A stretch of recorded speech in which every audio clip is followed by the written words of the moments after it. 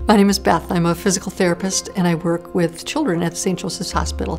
My goal is to not just look at them right now when they're 6 months or 10 months or 2 years, but to say, what are they going to be doing in 5 years or 10 years, and what do we need to do now to help them get there, and to be as independent and as mobile as possible. Being a part of a child's life when you help them roll over for the first time or walk, take that first step, and to help that happen is just incredible.